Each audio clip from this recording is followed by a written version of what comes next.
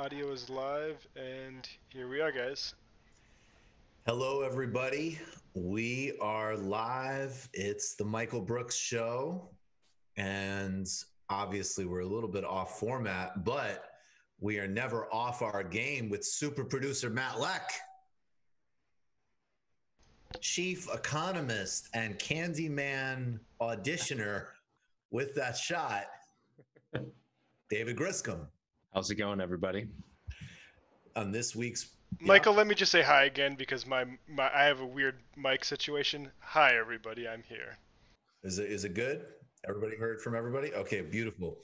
On this week's program, Ronan Burtenshaw, editor of the Tribune. We're talking about the UK in lockdown and the neoliberal grand theft spree, how to end it, the long march through the institutions between the United States and the United Kingdom that we need to have happen. Then our great friend, Milton Allimadi, he's hanging out with us later. We're talking about a little bit Belt and Road initiative and the opportunity for Africa.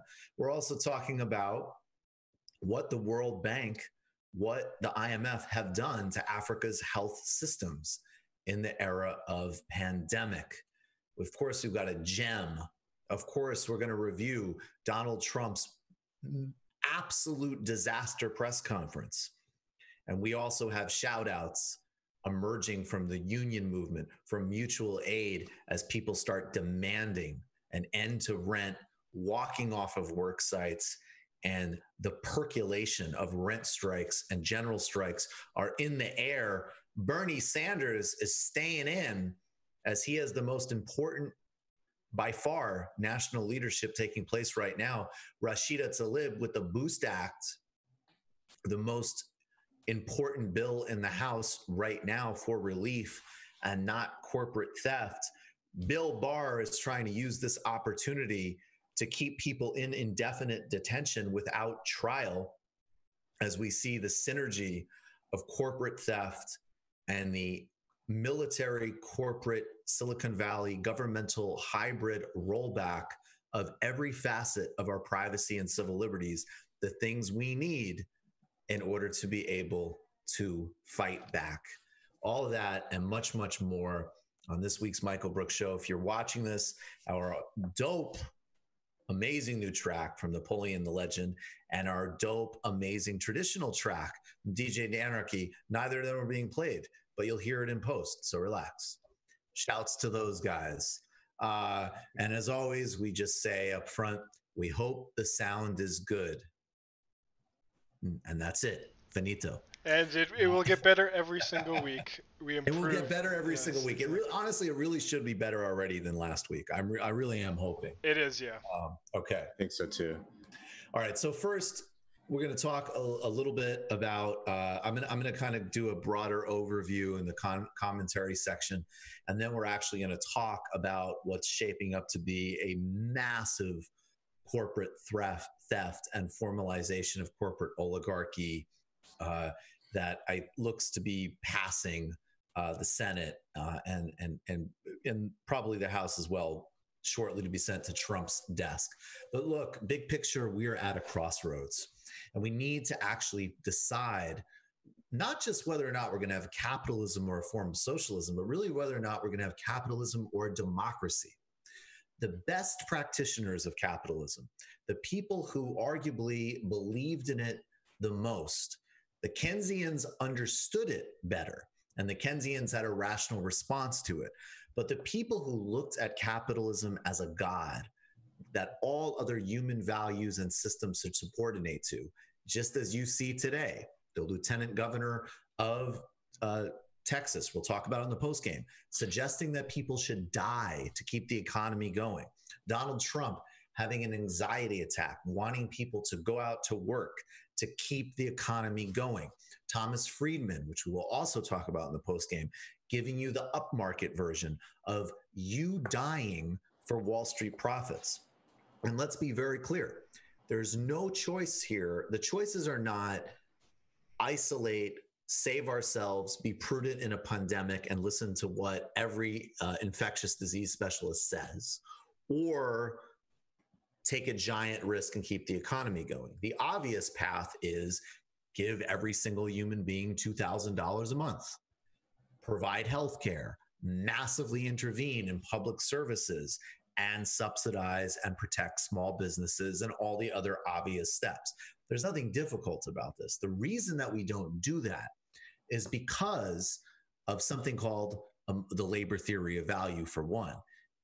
At the end of the day, Wall Street's hoarding of wealth and money, in all of private businesses and corporations' hoarding of wealth and money, is predicated on stealing part of your labor. In classical Marxist terminology, but again, just the truth of how power works, your hourly wage hides the relationship between you and your employer. What you are getting sucked out in terms of your surplus labor is what creates profit. They need you to be doing this. There's also a more relative and immediate political question. If rents are freezed, if moratoriums come into play, if there's debts are struck, if UBI is delivered along with healthcare and housing and other essential services and basics, then we can start to learn a bigger lesson about what is available in our societies today. Because as everybody knows, everything that was just ranted and whined about as supposedly being unrealizable because of its cost with Bernie Sanders is exceeded in a matter of days. So it's a political question, and it's a fundamental question about how capitalism works. And in order for capitalism to keep working like this, you need to hack at democracy. Hayek, Milton, von Mises, Trump, Friedman, Bloomberg, and Blankfein are not believers in real democracy. Some formally not, and some in only the most limited, narrow variety possible. If we had an actual responsive democracy, everybody would be at home in safety and material protection with no rent to pay. But we don't, because we subordinate democracy to capitalism. We need to graduate from capitalism and restore democracy, because there's two very clear choices here. There is an anti-egalitarian, authoritarian depravity, which we've already outlined in terms of talking about going back to work and this horrifying sacrifice of life for GDP. There's also Attorney General Bill Barr trying to sneak through a DOJ request suggesting that in times of quote unquote emergency, which are pretty often in today's world, that judges can keep people in pretrial detention indefinitely. That's a fundamental attack on habeas corpus. That is apartheid style stuff. ICE and immigration have been continuing their raids, terrorizing people at hospitals. And one absolutely obscene example, dressing up as doctors to go to someone's home, I had even read. Trump's response has, of course, been a disaster and has lurked between xenophobia, fear-mongering, magical thinking, some listening to Dr. Fauci, and now back to anxiety about his reelection. The right is prepared to use this for a corporate theft bill that we're going to talk about in a second, which looks to be set to pass, as well as another attack on our civil liberties. We need to center human needs here. The Democratic leadership is, of course, failing. They're not willing to use leverage. Nancy Pelosi will go down as maybe the least effective opposition leader in human history. And this is not just a question of politics here. We know that Nancy Pelosi is wealthy and corporate oriented and will not fight for poor and working people. But no politician worth their salt would ever not use leverage in a situation like this to make the executive pay. Polls indicate now steadily a majority of Americans approving of Trump's handling a crisis that he made a crisis by ignoring out of the gate. And that is a testament to the extraordinary failure of Democratic leadership, in particular Nancy Pelosi, and in particular, when he does show up to cough in his hands, Joe Biden. We need a Green New Deal. We need mutual aid, micro and macro organizing. We need every single person in mass industry to be worker cooperative owned or labor union cooperative base. Labor union representation on boards, like in a German model at the bare minimum. We can make a case for these provisions today and bring forms of them into being on a more or less permanent basis if we fight and if we're creative and if we make demands and organize at the local, state, national, and even global levels. We cannot afford a lackluster response like we did in 2008. There are two futures, capitalism or democracy.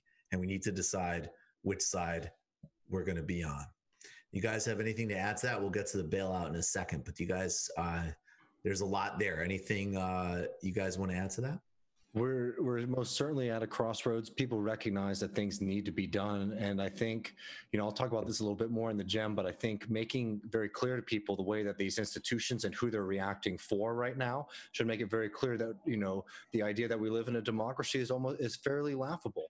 It's very clear that the government institutions, their first responsibility is to look out for corporations and the wealthy, and not for the millions and millions of working class people who are really struggling right now. We need to be hitting that point, both in the kind of larger rhetorical place, but then also on the practical level too.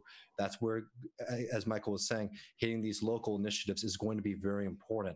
This crisis is a global crisis, but a lot of the response is going to have to come from the local level, and being in the position to organize and to be the first people on the ground and shape the narrative and also shape the response is something that we really need to be prepared to do, and we need to be doing yesterday.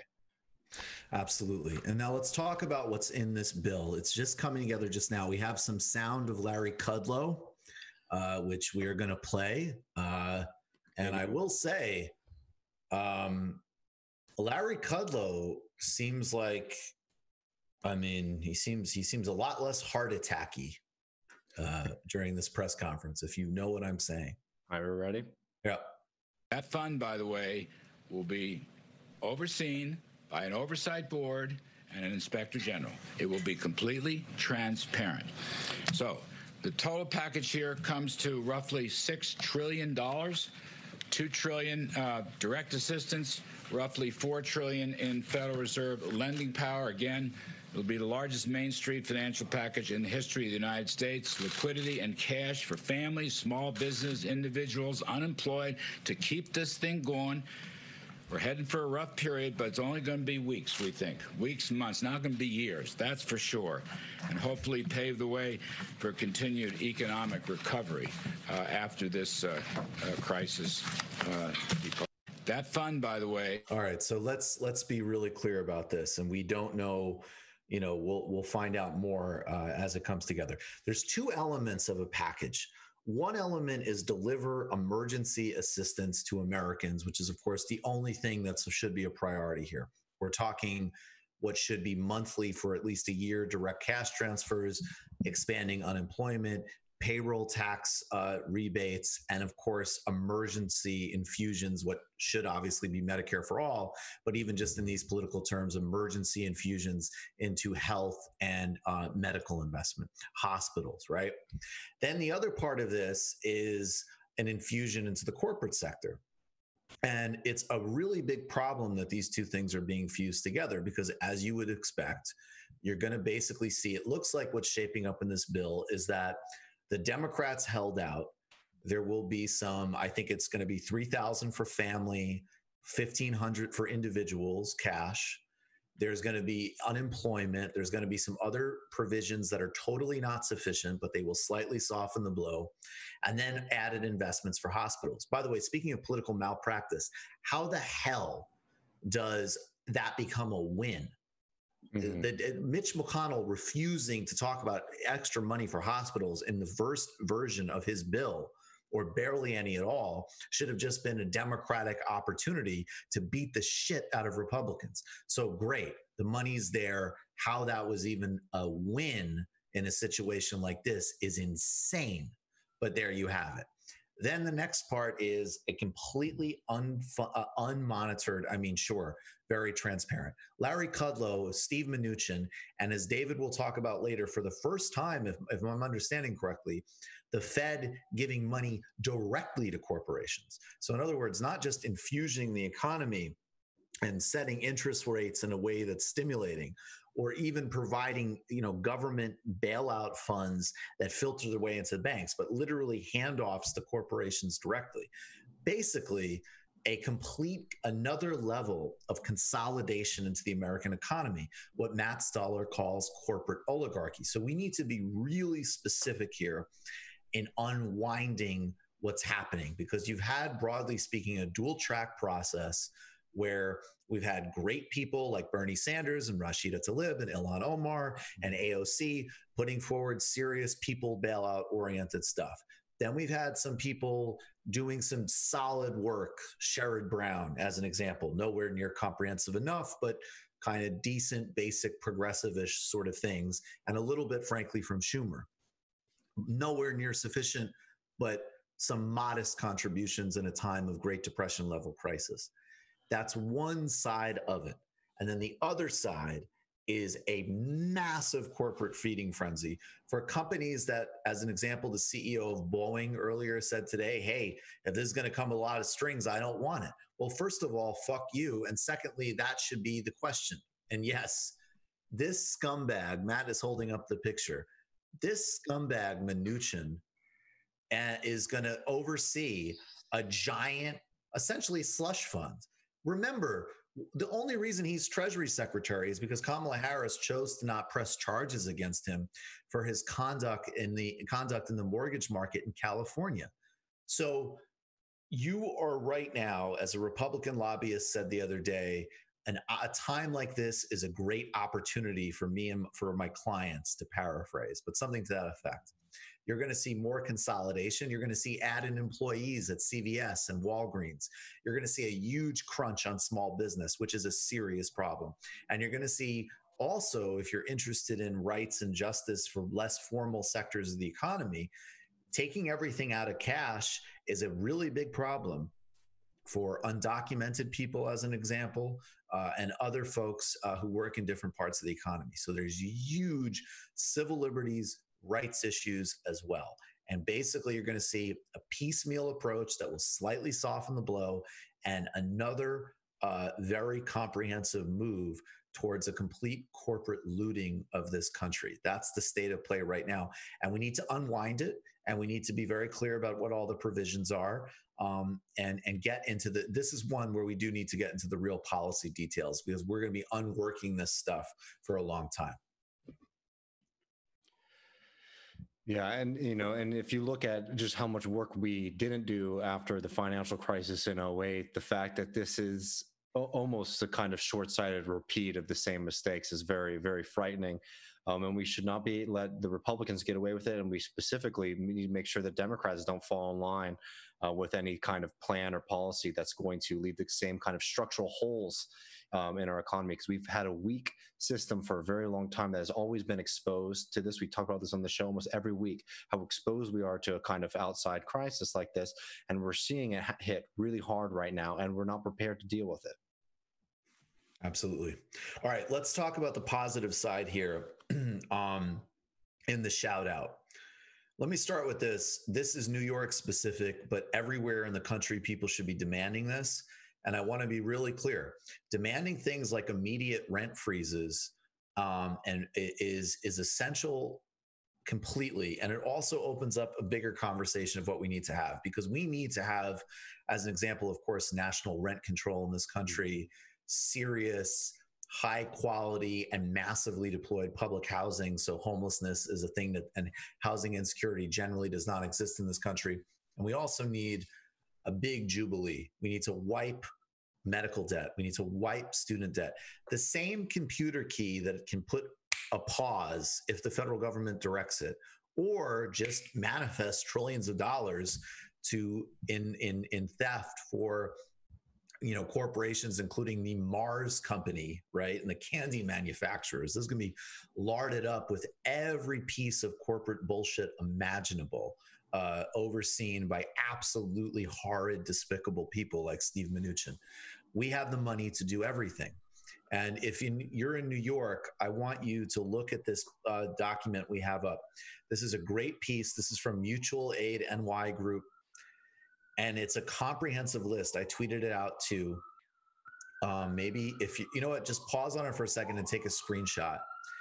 These are all the different people you can call to demand that there be a rent stoppage in New York. And again, every state needs a version of this bill, and you need to demand, obviously, that this happen on a federal level. I don't know what's in the federal bill at this. If landlords from mass corporations, I've heard things on both ends. I've heard examples in local communities where I know of one landlord who came forward and said, look, I would just like people to help me with water and utility bill, but I'm not collecting extra rent. So they knocked it off, like $700. That's great. And that a small scale landlord can choose to do things like that. That's great. I've seen texts from big landlord conglomerates saying you're still obligated to pay full at the end of the month. If you get a text like that, you should share it on social media. And you should let the world know about the kind of people and corporations you're dealing with. And that's absolutely something I would do. Now, you need to call everybody. In New York, it so happens, and let's get to the senator's tweet next. Senator Mike Gianaris from Queens has a cancel rent bill in the state Senate. Julia Salazar, among others, have co-sponsored it. And tomorrow, and I will tweet out, and we will all tweet out, maybe we'll try to put in the show notes, a directory number for the New York State Senate where you can call. And again, I would call and I would do all of these things. I would call your senators, your reps, demand they co-sponsor a version of Rashida's Boost Act, ask them to make sure the DOJ indefinite detention does not go through. And on each state level in New York, you can call for a rent freeze with the Gianaris bill, but every single state in the country should have comprehensive rent freeze legislation that then, of course, leads to other steps in terms of rent control and public housing. If this doesn't happen on a policy level, and in order to make it happen on a policy level, people need to take initiative and make power and do power. And the importance of labor can never be underestimated. Labor is key. There's no strategic way for the left without mass labor or mobilization, because that is the only mass area that the left has countervailing power to capital. That's not a moral judgment. That's a strategic reality. Let's go give a shout out to these amazing Purdue workers in Georgia. And this is happening across the country. People are walking off. Amazon factories have shut. From what I heard, I believe they shut down one at least briefly in Queens. People are walking off different jobs. It's dangerous. And do not listen to any of these motherfuckers who tell you to go back to work in this environment. Obviously, if you absolutely have to, you probably already are. Many Americans are in that situation. They're terrorized by the economy. We need to fight.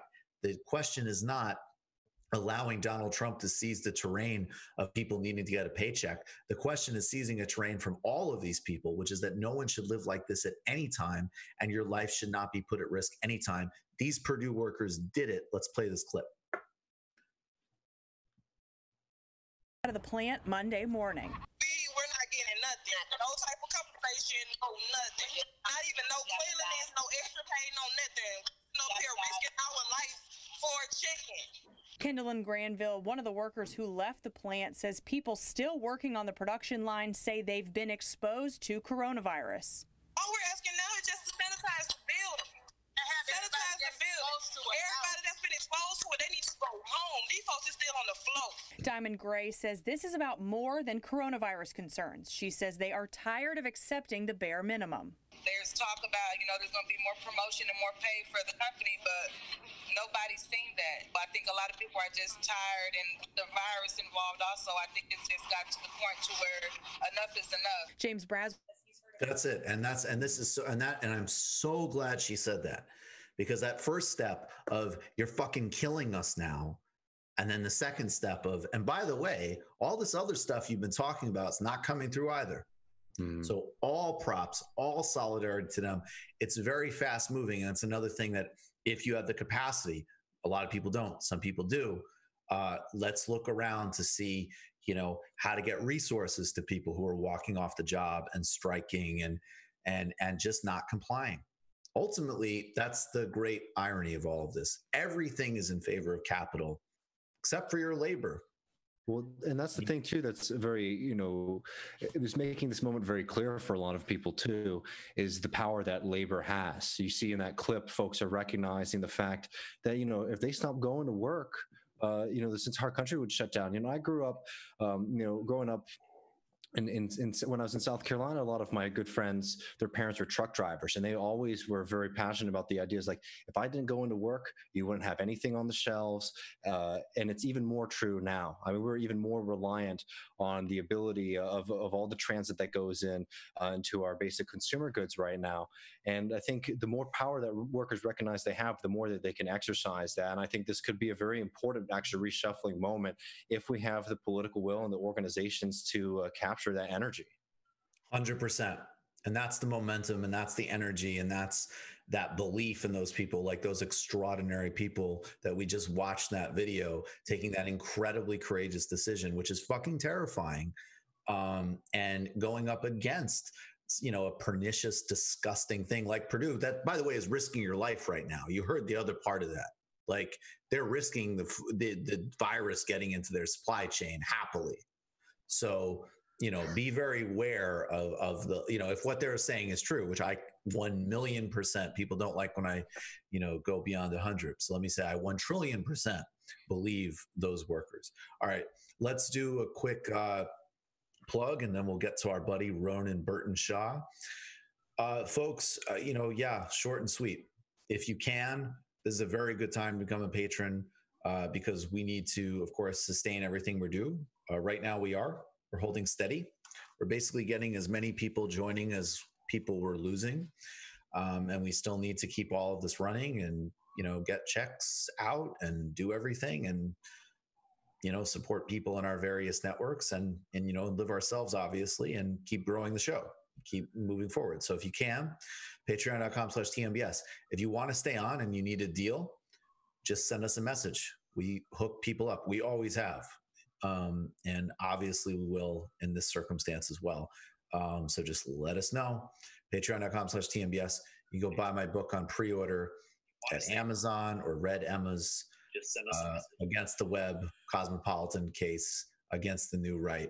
Joining us now, all the way, I believe he's in London at the moment, is our good friend Ronan Burtenshaw. He's the editor of the Tribune magazine. Great and very noble history periodical in the UK.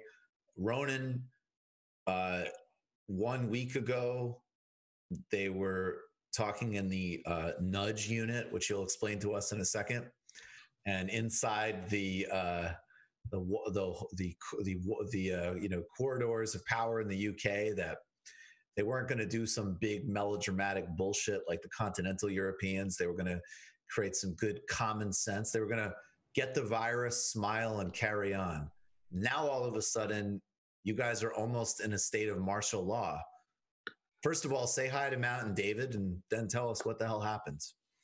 Those things, lads. Yeah, I think I cut across you a bit there. Sorry, I clicked the link a bit early.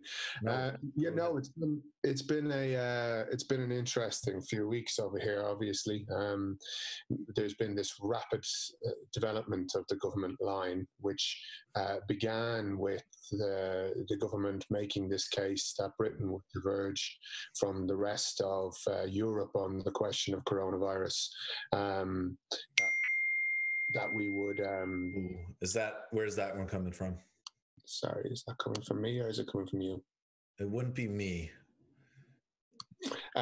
Just click off everything if you can. Yeah, that's okay, great. All right, thanks, brother.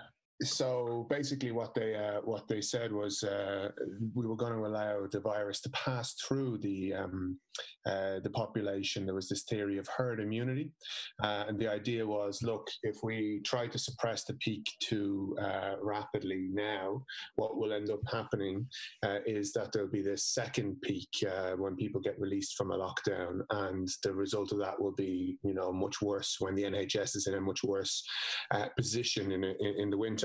They rapidly turned on that position because it was unsustainable. The evidence is now very clear from Italy about what happens if you try to allow this virus pass through the population. Just a few days ago, Italy had 800 people die in just 24 hours. Britain is not massively dissimilar in terms of its population demographics, a lot of older people in this country. And so you would probably have been looking at a similar scale disaster, and we still might be down the line looking at a similar scale disaster here because of those approaches. And as you said, it comes from this, I mean, one of the most important structural influences over that way of thinking was this nudge unit, who are these, behavioral economist types who believe that they're able to perfectly figure out what human behavior is going to be based on these abstract statistical models. And they thought they'd gotten far too clever and that they'd figured this out better than everyone else. We were simply going to cocoon the vulnerable. They had no plans for what the cocooning was going to look like in terms of, say, for instance, what happens if somebody has a need for a carer? What happens if somebody has got an underlying condition but is in a household with people who don't have underlying conditions, and they're going to be interacting normally with the world, and this person isn't? And are they going to be locked in a room for this entire period, or what's going to happen? Of course, the whole idea of organizing cocooning like that, particularly, at a kind of breakneck speed, was impossible. And so they ended up having to follow the rest of the Europeans. And that's where we are now. We're in a state of lockdown. It was pretty eerie walking around. I'm in Croydon, which is, anyone knows, is a deep South London. It was pretty eerie. We're allowed out for one, exercise per day. That's basically your max. Go to the shopping once a week, one exercise per day. And then there's essential workers are in. But there is parts of the economy are still going, and this is something that they found in Italy as well. I don't know if you guys are going to get to a stage of lockdown. I mean, some of what Donald Trump's been saying over there is so completely insane. It's impossible. I thought it would. I actually, honestly, I was pretty confident it was coming, and now, I mean, because also, and to be clear, it's not just. I mean, it's the down market, Fox News and Donald Trump, but there's the Thomas Friedman column. Andrew Cuomo, who the liberals are all gaga over, has actually said a few things like it himself. So, I'm not sure. I actually, if I understood the Thomas Friedman column, I basically think he found somebody from Yale to sort of advise something similar to what you guys just stopped, if I was reading it correctly. So it's a disaster. Yeah, I mean, look, and there's all kinds of models you can put forward in these cases, right? But they're guesstimates. We haven't had a pandemic on this scale in 100 years. So the idea that people take chances with it is absolutely crazy. But that's what these people, particularly the ones who are more into the kind of behavioral science stuff, who really believe they've mapped out human behavior based on these, rational choice theory nonsenses that have dragged our entire discipline of economics into the gutter the last few years. I mean, they really believe they figured it out, and they're cleverer than the World Health Organization. They're dangerous people. But obviously, look, there's a broader question here, I think, for the left, which is, what does this tell us about the system that we're in at the moment? And I go back to there's a great quote Marx had when he was talking about the Crimean War, and obviously this is a similar scenario to a war. There's no point in denying that.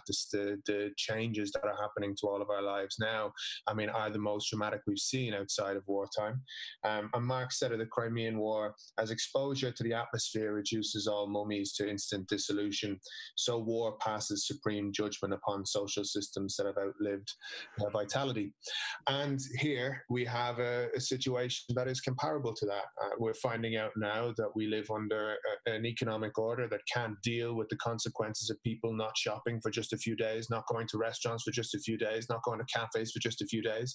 We were already facing into a decade that was going to be incredibly challenging and expose the unsustainable and fragile nature of capitalism, because we were facing into a decade where the climate crisis was going to get worse. And we've seen in recent years the impact of an economic system that's destroying the world around us. We have seen over the last 10 years an economic model where inequality was growing, where there was growing disillusionment, there was economic stagnation in most of the developed or core capitalist countries. That produced a political system where you had these constant shocks, right? So you had basically since 2014-15, a vast majority of the bigger political events that happened were cast as surprises, whether it was the election of Syriza in Greece, the rise of the Podemos in Spain. These were the first ones. And then you had Brexit and you had Trump, and then you have the rise of the far right in a really quite coordinated way across the core capitalist countries, parties which were written off by liberals a few years ago as impossibilities. Our good, nice liberal order could never possibly sustain post-fascist parties like the National Front and whatever in France, and all of which was proven wrong. And all of this comes into a kind of profound sense that the system was facing crises on multiple levels. I think probably the geopolitical one should be added to that, right? The new multipolar world we're coming to, with the competition between America and China and a lot more chaotic environment. So we were going to see the limitations of this system anyway, right? We were going to see a big recession. No question, in this next decade. We now landed into the middle of it. And the question is, to what degree can the ruling class piece together some kind of a plan to get through this? I think for the left, what we're going to find is, even if we get beaten with Corbyn, even if we get beaten with Bernie, our ideas are only going to become more relevant over the next 10 years, because this system is not going to be sustainable, and they're going to have to try radical reform to keep it going. And in the meantime, political opportunities will be there for those of us who think it's fundamentally unsustainable. Yeah, I think you're exactly right. And I want to come back a little bit, because I want to even spell out even more some of the behavioral economics nudge stuff. But before that, and this gets very specific to a conversation you and I have had, I guess, publicly, and just as friends on the phone, is in order, though, to sustain that. Okay, if there's three trends. One trend is just that the reason there's a growing appetite for Sanders policies or Corbyn policies, a renewed interest in various types of socialistic mobilization, whether it's local mutual aid, or whether it's using Marxist frameworks to understand a multipolar world, or deal with climate crisis, or deal also, by the way, with enormous advances in artificial intelligence and robotics and all these other areas that we have no governance model for, and are in the hands of a profoundly dangerous and militarized platform capitalism. That's something I would also add to the mix. There's this material reality that drives the interest. Then there's the fact that we are getting beat, and there's different lessons as to why we're getting beat.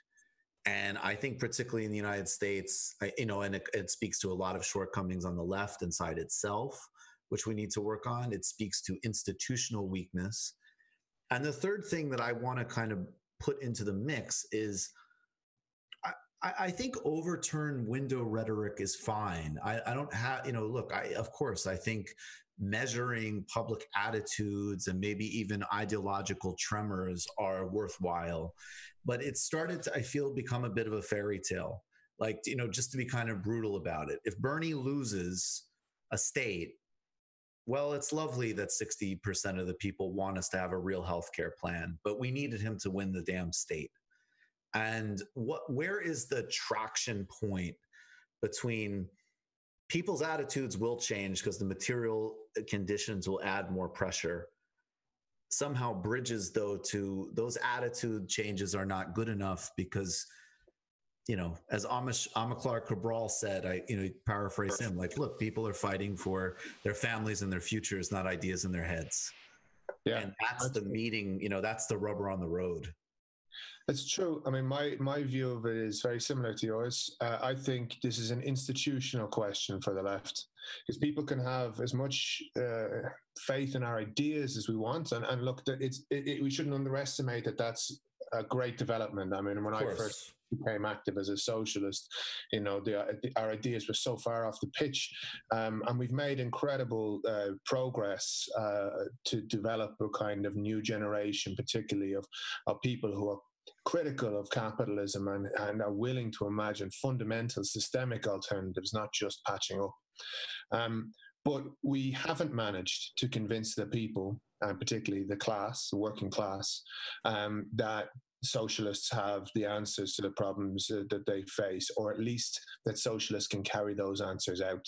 So even where we've put forward policies that are individually popular, and if you look at Corbyn's situation in the December general election, it's not dissimilar to Bernie's situation now. You have huge numbers of support for key pillars, for planks of the Corbyn platform: the nationalisation of utilities, the kicking out of private interests from the National Health Service, the expansion and the increase in the minimum wage, and like huge numbers of people supported the most important economic parts of Corbyn's programme. But they didn't really believe it would happen. They didn't believe that if you go and you voted for this party, that this would happen. And one of the reasons is, in my view anyway, that there's been this hollowing out of politics that's gone on for such a long time that people no longer have a belief that you can change your life through participating in politics, I mean, more profoundly through collective action, which is what we should be trying to convince people, but obviously, at least on the surface layer, through participating in politics.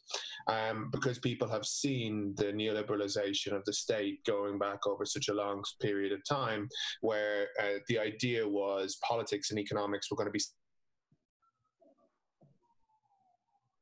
he froze. Some kind of natural sphere, and then politics' role was to step out to the side of this, and maybe it would make one or two kind of small changes around the edge, but that those two spheres should be kept separate. The market should do its thing, and politics should kind of only step in when there's exceptional circumstances. And so, to try to convince people, no, actually, you can now have a vote to radically change your economic circumstances, is a very difficult thing to do when people have such little faith in the political system.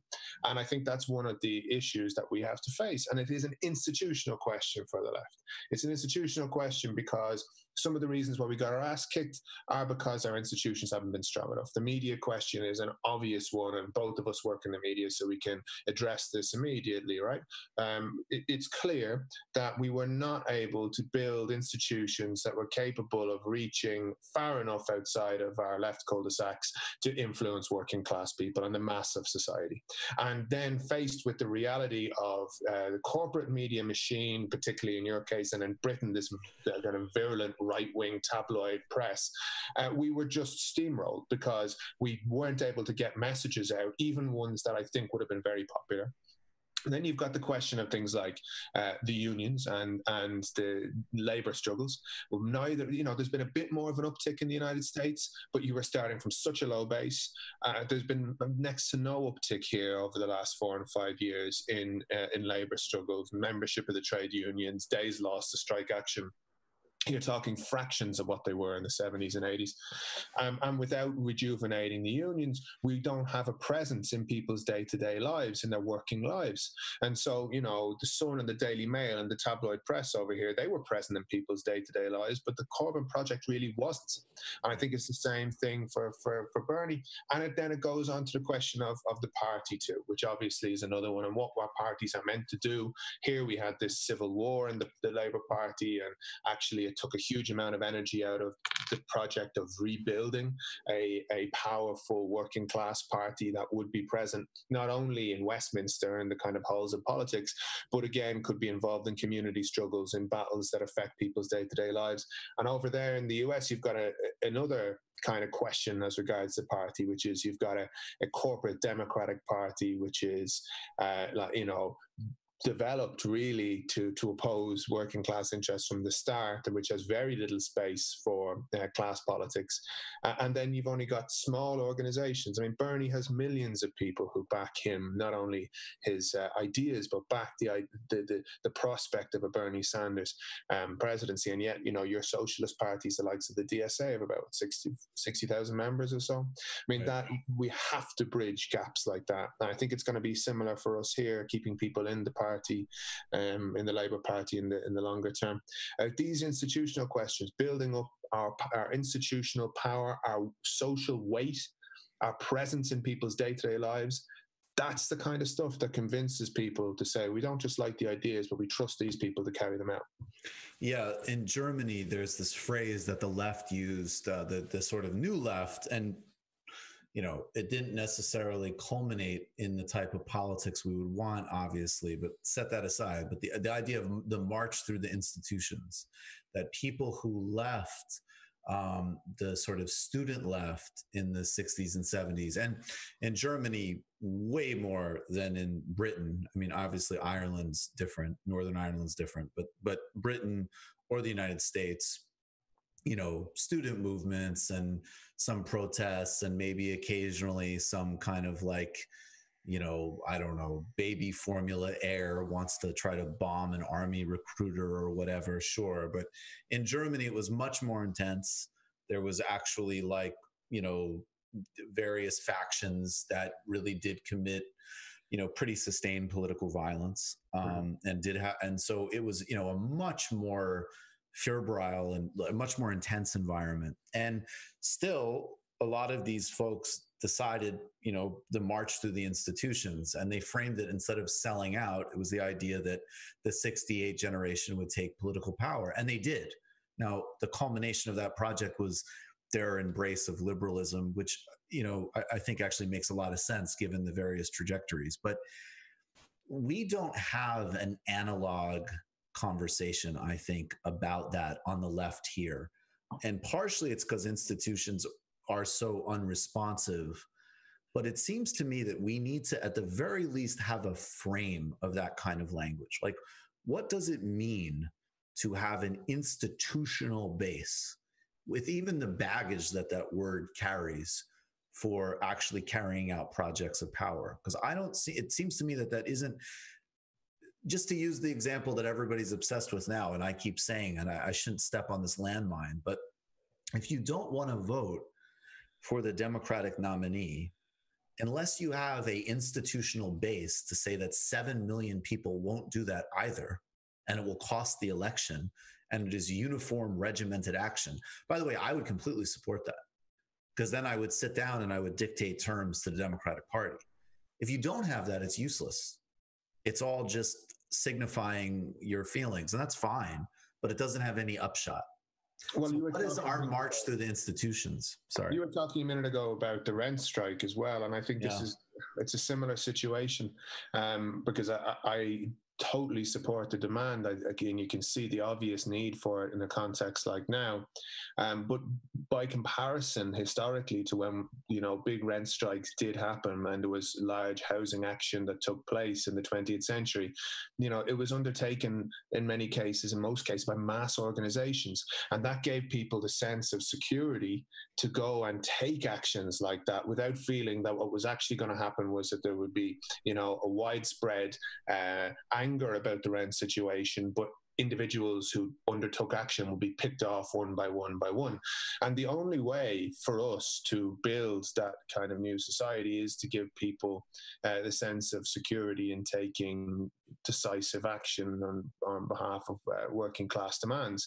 And that requires institutions. And it requires institutional thinking. It also requires the question, like now we're going to be talking a lot about the state, right? Because one of the ways in which capitalism will respond to this crisis is with the development of nationalizations, bailouts, the question of what's going to happen with wages and so on. Obviously, for those who don't know, in Britain, you've had a situation where there's been a wage guarantee for those who are employed of up to 80% of their wages by the state. And a lot of workers have been left out of that. So where I was speaking earlier on about parts of the economy still going, more precarious workers, those who are classified as self-employed and so on, have been left out of that. So you've whole trades like the construction trade where the economy is keeping going. But that is only a part of the discussion. The other part is, what are they going to do with things like the airline industry, right? How are they going to deal with industries that are falling off a cliff? And there's going to have to be some degree of buy-ins, or bailouts may come, but I think in the broader scheme here, we're more likely to see buy-ins. And we've got this big question, well, what do we do and say about this? Because obviously, to some degree over here, the policies that the Tory government are going to have to enact is going to make Jeremy Corbyn look like a Thatcherite, right? This crisis is going to get worse and worse. They're going to have to use the power of the state. And so what are our demands about that? And to have sensible demands, you have to have an institutional perspective. You have to understand that, when they talk about using the state, that there's a difference between a bailout and nationalization. Right? So we have to be arguing that we're going to take a stake in these strategically important companies, and then we have to argue that we're going to do something with them. So instead of just allowing kind of nationalizations like we did see in the financial sector in 2008, that they're going to actually use those stakes for social good, which means we probably need a controlling stake in those companies. In the likes of the airlines, what does that mean? Well, we need them to do something about the climate targets that we have. We need to look at this as part of a more comprehensive approach to transport policy. So we need to be making demands now, understanding the institutional role of the state. And we need to understand too that it's very possible at this moment that there are two different trajectories. One, we're taking things over on behalf of the state, nationalizing them, will have a lot of popular interest behind it. And the other, where the state is going to take increasingly authoritarian moves to prop up parts like the security state and so on, which are already growing in their strength. And those are things we have to be against. So we have to be making the case for where there's nationalizations, that they're going to be used for social good, and that there's going to be a democratization of the state, that there's going to be the state opening up more to popular demands and popular participation and accountability, and not the other side, which is an increasingly hierarchized state of security and authoritarianism and police and army powers, where we can easily see, if this crisis economically deepens, which it will, how that would get worse with each passing week and month and leave us in a bad position. So, institutional questions are essential to understanding where the left has to go in this decade. That was also why I was really trying to use, and we're going to try to more consciously, I want us to own the word democracy.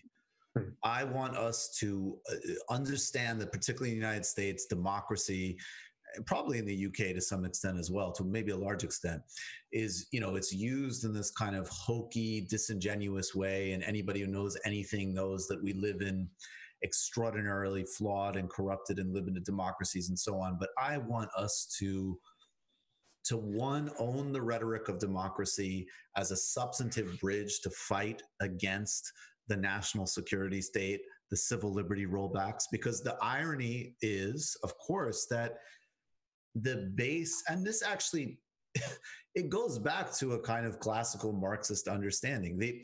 The capacity to fight a workers' war in a mobilization sense, not literally, but in a industrial democracy, to mobilize worker action, is in no small part built on a foundation of actual substantive Enlightenment style civil liberties. You can't, get out of that, right? Mm-hmm. And then the second thing that I think I wanted to I think you just put it there really well. Yes, there's some rhetorical, yes, we have to say, look, okay, we can't afford anything Bernie's doing, but we've just summoned trillions of dollars. Like, of course, we have to explain how this shows what a lie that is. But it seems to me that we actually need to take seriously, we are moving out of capitalism. There is a shrink in what the capitalist mode of production can do. And we are going to morph into something that is more, either more democratic and socialistic, centralized where it needs to be, decentralized where it shouldn't be, or another form of, an Amazon world that is hybridized with the government.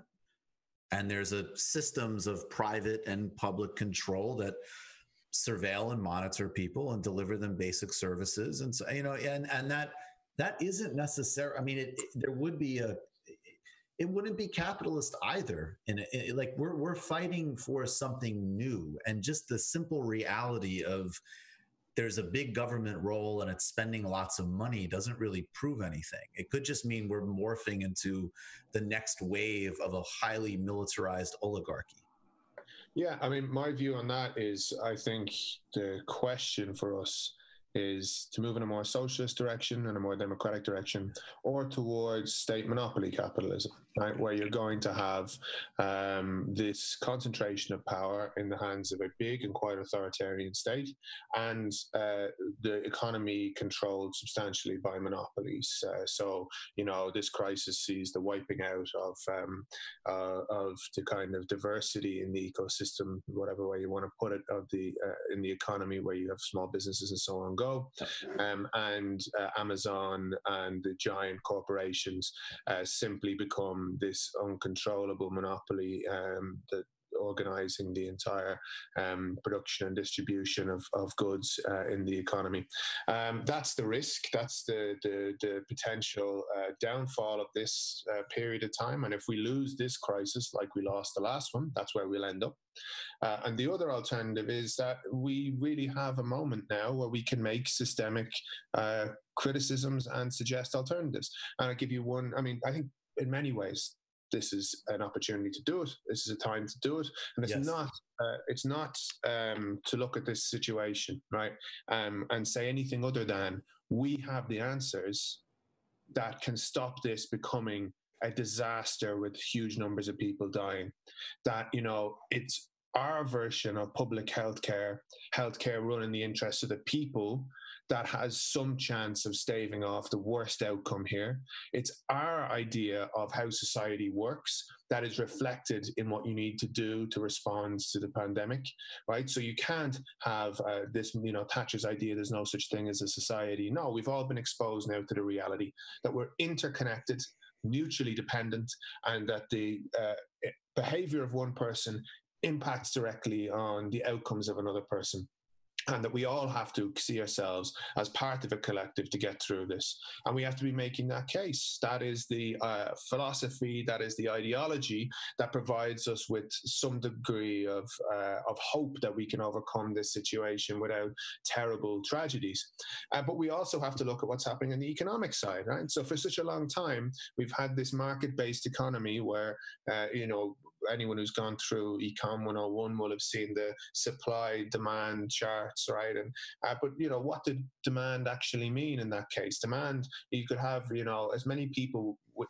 Demand was basically, right, the desire for something backed up by money. If you had 1 million people who were starving with no resources and means to pay for something, it didn't show an inch on the supply and demand curves, because demand was about your desire for something backed up by money. And that was the fundamental understanding of what undergirded the capitalist system, right? That this was something that where production was to serve profit rather than for need. And we now have a situation where all of a sudden the governments of the world are talking about production for need. We're going to have to take over supply lines to make sure that people have enough food in this circumstance. We're going to have to take over the production of protective equipment and ventilators to make sure that needs are met. We're going to have to focus on need instead of on on the desire to generate profits.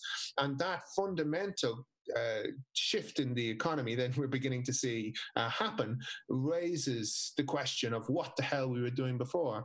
Why were we producing all of these things? Why were we structuring our entire economy around a system that said things should be produced based on their ability to generate profits for the extraordinarily wealthy and the ruling class? Why were we not saying we need an economic system where things are produced based on social needs? I think of London at the moment, where they've managed now to use empty hotel rooms to house the homeless, right? Wow. Right. For so many years, we were told these things were impossible. Homelessness, it's just absolutely, necessary. It's a natural. It's like the air you breathe.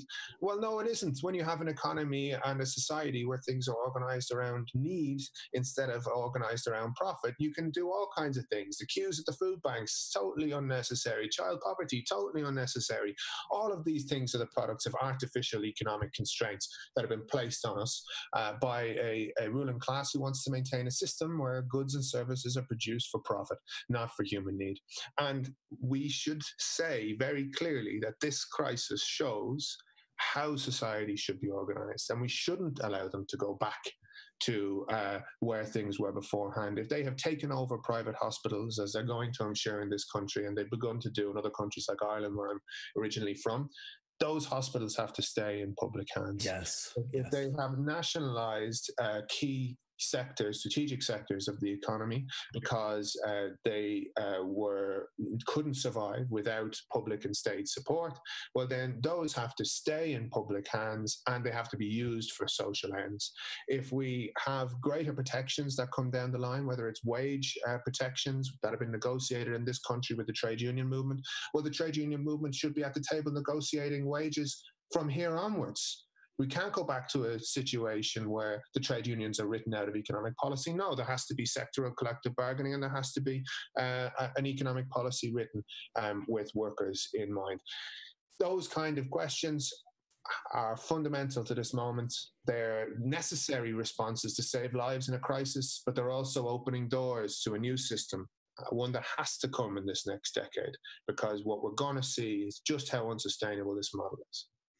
Ronan Burtenshaw, you nailed it. Got it. The Lula of the Tribune right there. That was a great riff, brother. Thank you, man. No, for real. I think there should be we have to completely jettison any type of, tactics or language or whatever that can alienate building a mass base. And then we need to combine that with being completely unapologetic, like you just were. We can mobilize the economy for a completely different set of outcomes. And that's it. We need to do it. Homelessness is always unacceptable. So I appreciate you immensely. Everybody subscribe to read Tribune if you can. We are subscribers to Tribune. It's an excellent resource. And just Ronan, really appreciate you, man. Thank you. It's a pleasure to be on. Take care. That was great. All right, folks, we are going to get to Milton Allimadi shortly, but first we have to get to the gem. Yeah, so there's a lot to talk about, but I just want to frame a couple of things for people, and actually, continuing to build off of this theme of this episode and a lot of the project and the work that we've been doing. The Federal Reserve is a major part of our economy, and the left really doesn't talk about or think about it enough until it does something big. And we're seeing that happening right now, where the Federal Reserve has been actually engaging in market activities for the past few months, like significant ones. The repo crash early at the end of 2019, for example, was a massive push by the Fed to kind of like create more stability in the markets. And then obviously we're seeing what's happening now. I just wanted to take a second to sort of explain just what's happened over the past couple of days and give us a strategy going forward.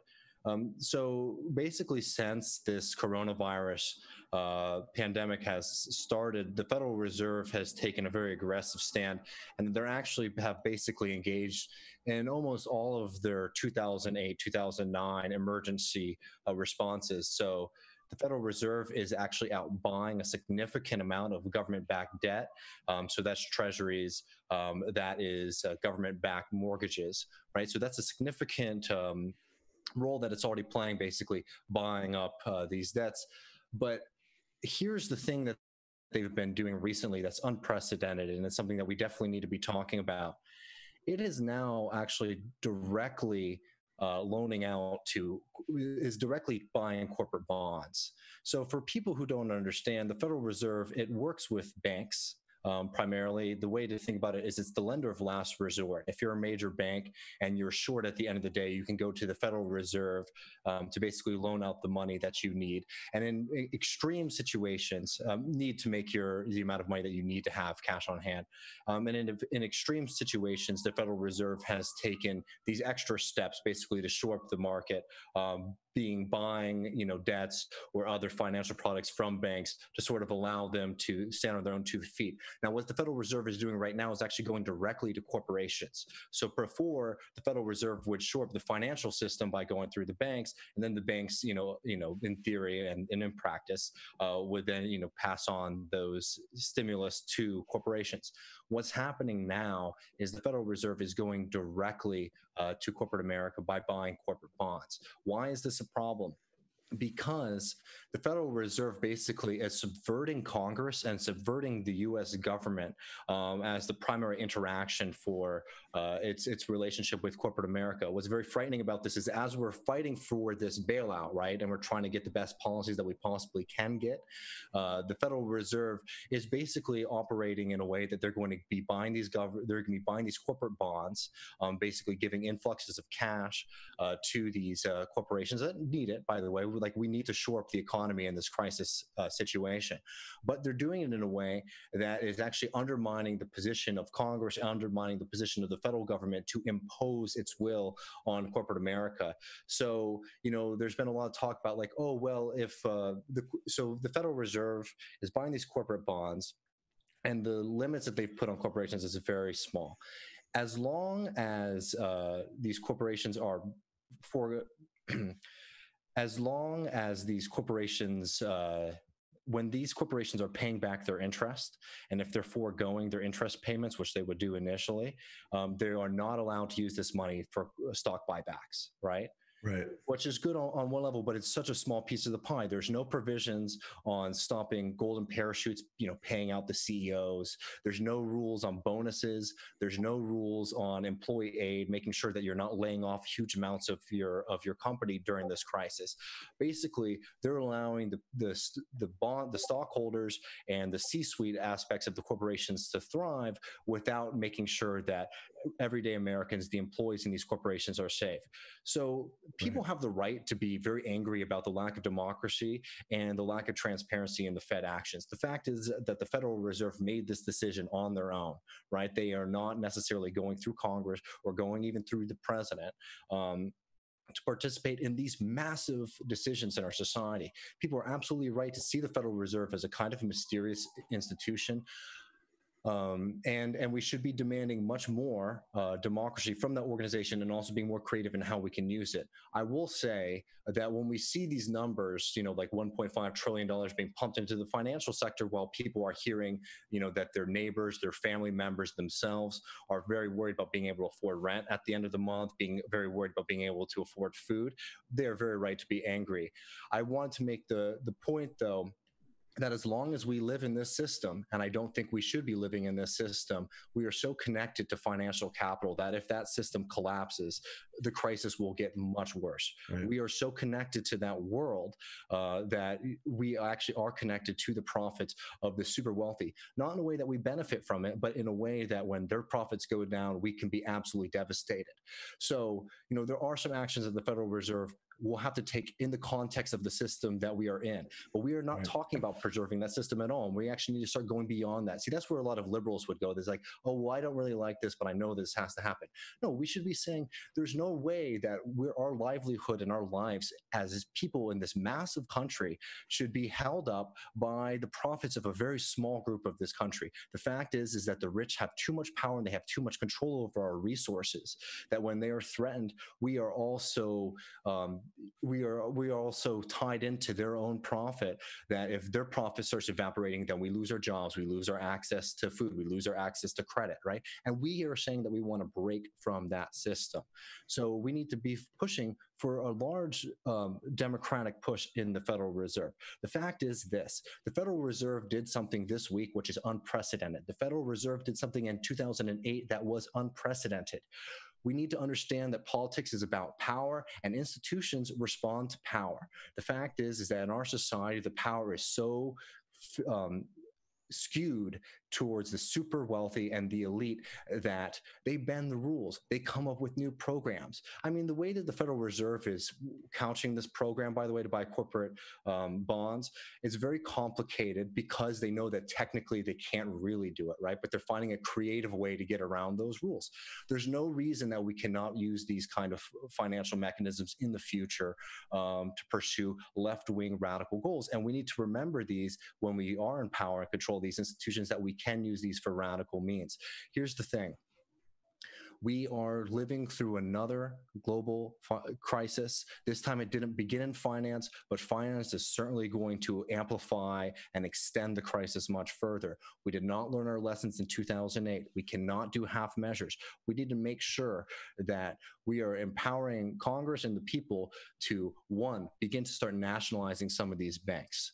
Right. We need to have, and if not full out nationalizations, we need to have massive stakes, and not kind of half-assed stakes where, we just hold it for a couple years and then, we get a little bit of our investment back. No, we need to be owning these banks and making them work for the public good. The same goes for corporate America. There's no reason that we should not be starting to talk and putting this idea into people's heads about nationalization. Oil and gas companies are very cheap right now. Right. We could be taking those over if we had if we cared about climate change and doing something about the devastation that we're going to face in the short term and also in the long term. We need to be absolutely pushing to corporations to no longer look toward stockholders first and workers second. We have the power, we have the leverage, we have the ability to do it. The problem is that we have a government that is much more interested in benefiting the wealthy in this country, and that goes for Republicans and Democrats. Though it must be said that the GOP is heinous in their willingness to participate in this. And there is no populist pivot on the right. Bullshit. That's true. No, exactly. I mean, as much as Trump likes to talk, basically his whole bailout package has been about empowering the wealthiest. And basically what they're doing is they're using every tool in their arsenal to benefit the people at the top, while the rest of us truly suffer. So we need to start being more radical and pushing back on these kind of half-assed kind of left liberal proposals too when it comes to these institutions, and say, you know what, they break these rules all the time. We need to start saying that we have the ability and the power, and we're going to build that power to start using these for radical methods, because we need a radical solution. We're seeing the entire world collapsing around us right now. The reality is radical, and it's time that we meet it. Absolutely. Yeah. And again, I want to just really say to folks, and we try to do it on the show, and I think David does a really, really good job with it. It's really important to read the financial pages. It's really important to both not be intimidated by the jargon and the terminology and the charts. That's the kind of social capital of intimidating people. Get over that. You're all smart. You can understand things. And that's where the action is. I mean, you gotta, among multiple sites, but it's like Amber Frost actually had a great piece about why leftists can enjoy the Financial Times more than the New York Times. And among, many other reasons, it was like, well, at least we all know we're actually on a battlefield. And it's also like, you need to, understand, how these dynamics are actually working. Do we have Milton? Okay, I'll see. Because we're supposed to. Yeah, go ahead. Just riffing on that too, it's been a very interesting thing where the rich have been involved in politics directly over the past few decades. For a very long time, especially in America, it was seen as very unseemly for the rich and the wealthy bourgeoisie to be directly involved in politics, because they always understood that, we already have control of the institutions. That's just for, upstarts basically to participate in it. And we need to start to have that attitude, basically, is that, there's a lot of stuff that's going on behind the scenes that's just as important as the kind of political battles that are going on CNN. Right. It's also, well, look, if you took if you took jobs because you needed a job and you wanted to just like sabotage Bloomberg's campaign and vote for Bernie, I feel terrible for you. Mm-hmm. If you are just some like mega hack asshole who actually likes Bloomberg, ha ha ha ha ha ha ha ha ha ha ha ha ha ha ha, you're not staying on till November. Goodbye. The money's going to the DNC. Just speaking of these people, like what world do we live in that Mike Bloomberg actually held political office? It's just unbelievable. I texted him. Did you follow him up with an email, Matt? Yeah, send him another one. Oh, boom. There he is. Speak of the man himself. Milton, we were wondering where you were. Oh, connecting audio. Okay. Oh, nice.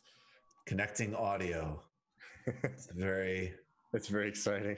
It is the suspense of waiting for the great Milton Allimadi. He is the publisher of Black Star News. He's also professor at John Jay College. He hosts a fantastic program on WBAI, and he's also the author of many books, and as well as a frequent appearer on TMBS and other outlets. Milton Allimadi, how are you? I'm good. Can you hear me? Yes. Yeah, we can hear you. Okay, great. Thanks for having me back on your show. Can you see me? My apartment is so dark. We can see you, man. We can see you. Everything we can see. I assure you, I'm here, man. How are you doing? How are you holding up? Listen, how are you? I have a lot of books, you know. Now I'm always posting books when I buy books on my Facebook page, right? Yes. Well, now I'm enjoying those books, man. What are you reading? I'm reading a history of Ethiopia by Harold Marcus, because I want to really write something on Ethiopia. What's interesting you about Ethiopia right now? Okay, what interests me the most is actually the history of Ethiopia. Ethiopia was the only African country that was not colonized, because when Italy tried to invade in 1896 to colonize, the Italian army, the imperial army, was defeated at the Battle of Adwa by Emperor Menelik II and his wife, Empress Tetu. That's a story that needs to be made into a movie, I'm telling you. Maybe, you know, at some point. So I want to write that book. I want to get the interest out, and let's see what happens. I love it. I love it. And maybe you should write a screenplay. Hello, can you hear me? Too. Yeah, we can hear you. Can you hear us? We can hear you loud and clear. I think yes, now I can. I think there's just a little delay, so maybe just wait like 10 seconds. But we actually, yeah, we hear you well. Okay. Let me start with this, Milton. We are obviously dealing with this global pandemic.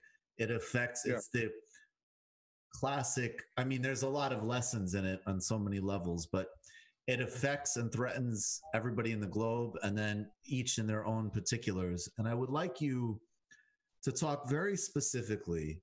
We speak in general terms, and we've spoken in general terms about how the World Bank, IMF, financial systems, backed by the US dollar, I think ultimately backed, as Daniel Bessner would talk about, by nuclear bombs, by like the actual power in military terms, but of the United States, that the World Bank and IMF kept on the colonial agenda in Africa of basically just making it, you know, underdeveloped, safe for capital, international capital.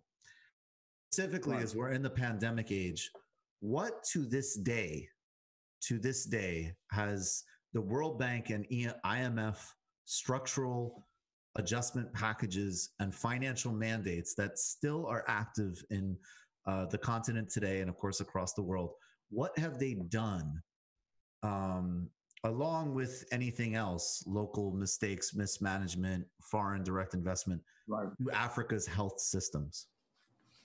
Right. Well, okay, there's so many levels. So I'll touch upon a few, and then we can revisit it. If I missed out some points, just prompt me along. But this is how I would start. Look at the difference between African countries and Cuba. Just think about that. Ponder that for a little bit. How is it that a tiny country like Cuba is always going to the rescue of Africa, a continent of 1.3 billion people today? Think about that. 54 countries with all these presidents, vast natural resources. But when Ebola struck, guess who it was that went to Africa's rescue? It was Cuba. Cuba sent hundreds of doctors, hundreds of healthcare workers. Cuba bailed out African countries because African countries are so disjointed that they could not even coordinate a plan and say, we can do this by ourselves. We have 54 countries with 54 national armies. And I point out the armies because the militaries are normally the best financed and equipped organizations in African countries. Forget it, not teachers, not doctors, not hospitals, but the military. But they couldn't even say, let's deploy our military to the 3 West African countries that are most struck by Ebola. They couldn't do that. Why? Because their military are so busy suppressing, repressing, and torturing their own citizens. They don't have the mindset that it would take to go and help other Africans in distress. So it took tiny Cuba to control and eradicate Ebola in Africa. Let me give you a second example. Cuba had to deploy thousands of soldiers and lost as many as 10,000 Cuban soldiers in order to liberate Southern Africa. Had it not been for Cuban soldiers and Cuban equipment, and because Castro was actually the commander-in-chief who was actually directing the battle from Cuba, UNITA would have ended up being in power in Angola. And UNITA, of course, was a CIA-funded and a South African-funded reactionary organization, which means Namibia would not have been liberated when it was, which means South Africa would have been liberated much, much later. And who knows, Nelson Mandela might have died in prison because it took Cuba to defeat South Africa's army at the Battle of Quito Cuanavao in Angola in 1987-88 for South Africa to realize that it could actually be defeated militarily. And it withdrew from Angola, and it withdrew from Namibia. And it went back home, and 2 years later, Nelson Mandela was released. It was not because of a change of heart.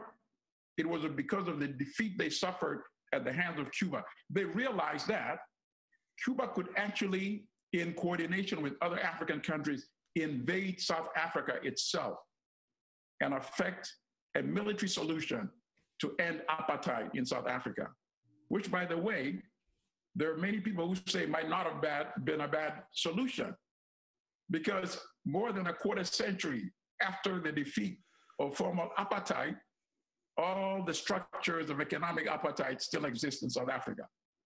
So that the white minority, less than 8%, controls more than 72% of the land. But that's another story altogether. And I bring all this to say that because the World Bank model is the anti-Cuba model.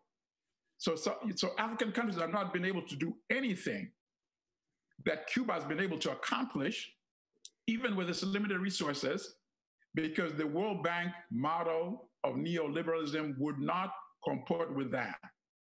In order to access World Bank financing, as you know, there are what they call conditionalities. And part of the conditionalities include you cannot subsidize local industries, which in fact, everybody that knows any history knows that every country that industrialized was because of a partnership between the state and the private sector. There's no country that industrialized on its own.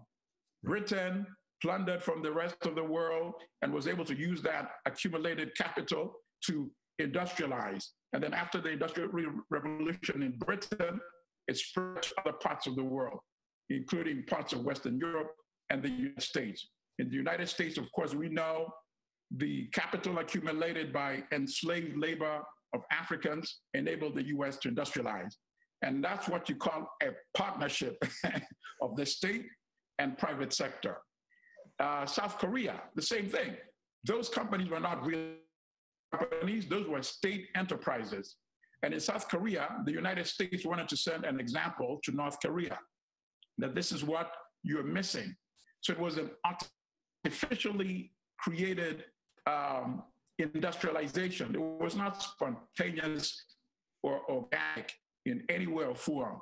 The US opened up its markets to South Korean products. That is why South Korea is South Korea, and North Korea is Korea. So to bring this all, it's all a myth that you can industrialize without a partnership, not in fact it being driven by government itself. Even in the contemporary era, the United States is always being. Just hold on one second, Milton. Milton, I'm sorry, you're really cutting out, at least for me. Sorry. Are we okay, Matt? Should we try again, or? We've been good up until just the last. I can't hear 30. you. Oh, sorry, 1 second. Matt. Yep, here I am. I can hear you. Here I am. Yeah, we were good until the last about 30 seconds there. So I don't know. All right, sorry, Milton. Just go ahead. The only reason I interrupt, it's okay. It's a little choppy. I just literally couldn't hear what you were saying. So just go back ahead. Oh, no, sorry. I appreciate that. I don't want to be heard. So please, whenever you need to intercede, let me know. Okay. So where was I? In terms of okay, so it's quite clear that it's impossible to industrialize without a partnership.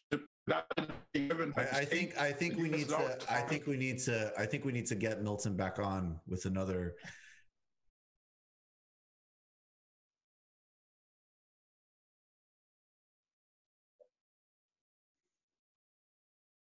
Okay. Yeah, just leave and then click the same link and come right back. I don't know if you're hearing us, but.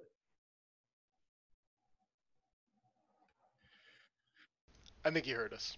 Okay, good. Oh, man. Okay. Yeah, hopefully. He was on fire, though. He was on. It's so fucking frustrating to not have that all get through because this is. I'm sorry, David, but they're gems. I don't have a trademark on it. You actually have put a request at the U.S. Patent Office. That'd be really funny, actually. Extremely aggressive. For like, I do the gem. It's my intellectual property. All right, hopefully this is going to be stronger. Oh, yeah. But he just so perfectly weaves all of the things together that we need to weave. And we do need that global consciousness about it. For sure. Yeah. I mean, just like if we have a single, oh, there we go. Let's see. Praying that this works. I'm sure it will. It'll take him a little bit to get caught up. Yeah, it'll take a sec. We were just singing his praises. So hopefully he will hear us singing his praises while the audio is connecting. We've got Milton. Yes, hi. Oh, okay, great. Right. All right, I cannot see Michael. I can see, yes, okay. I can see somebody now, not Michael. Okay. Yeah, you're great. So Milton, just keep going. You were talking about South Korea and how development happens. So you're on fire. Just keep going. Okay. Okay, good. And then I said, for example, we see the United States is always arguing with China, right? Now, are those private entities arguing? No, of course not. It's the United States government arguing with the Chinese government because the U.S. is the number one guarantor of private enterprise in the United States. And the same thing for China in China. So all this World Bank nonsense going around the world, preaching to weak African countries, that you need to allow private enterprise to take the leading role. It is absolute nonsense. It would not survive in the United States. It would not survive anywhere else in the industrialized world. So why is that being preached to African countries? That's because of their position of weakness. All right, so that's in terms of industrialization. Then the other aspect is privatization, right? Privatizing 20%. Today, it's like 97%. And this is how China has been able to modernize and build a modern industrialized society. Look, not many people are aware, and few might not even believe this, but in 1959, the per capita income of Ghana was double that of China, believe it or not. But what has happened in the interim period? China, of course, kicked out all the Western countries that were exploiting their resources, applying dope to China, Yeah. and took control of its resources and its political affairs. Now, anybody can say whatever they want about the Chinese political system. Yes, we can debate that, but nobody can deny that China has transformed itself from a backward, rural, peasant society into a country that is today a superpower. And Africa has perhaps much more resources than China does. But what Africa lacks is the political structure that would allow it to set its own political and its own economic agenda. And that makes a vast difference. Anybody can say whatever they want about the United States system, but at least the people that are elected to manage the affairs of this country, their number one concern is the United States, often to the detriment to the rest of the world. And in terms of the elite that actually govern, often to the detriment. I think how they're defining United States is very, very, very, very narrow. And I actually do think. I was going to add. I was going to add that often to the detriment of the majority of the citizens of the United States. Right. You see? Right. So, but what we have in Africa are people who literally are elitist. So long as their own narrow interests are satisfied, they have total disregard for the rest of the population. And there's a book that I always talk about when I ever get on programs like this, and it's Nkrumah's Neo-Colonialism, the last stage of imperialism. And what I like about this book is if people don't have time to read the entire 200 plus pages, the introduction alone, which is about 12 pages, really summarizes his thesis brilliantly. And he says, think about this.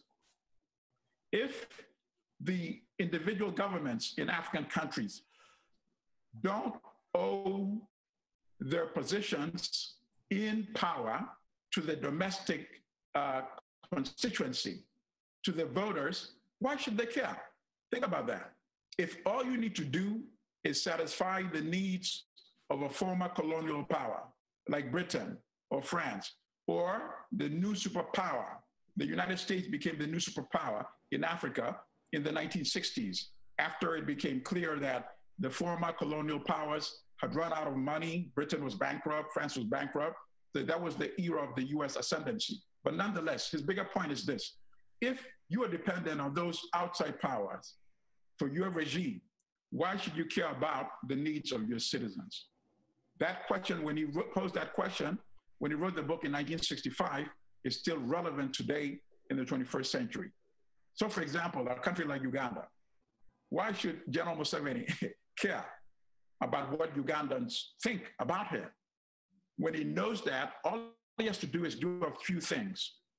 Open up the industries, open up the resources to Western companies, Britain, United States, deploy Ugandan soldiers to Somalia and tell the United States that, yes, you are afraid of Al-Shabaab, you're afraid they're linked with Al-Qaeda, you're afraid eventually they'll become powerful enough to strike at continental US.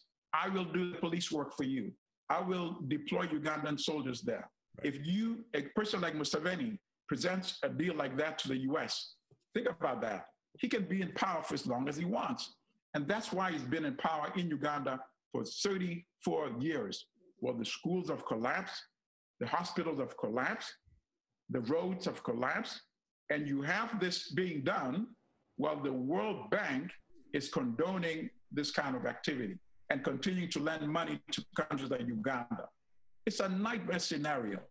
And I think the only way it can actually end is if the youth of Africa do away not only with the current leadership in Africa, but the entire structure of how government is managed in Africa and how they manage their affairs and the economy vis-a-vis the rest of the industrialized world.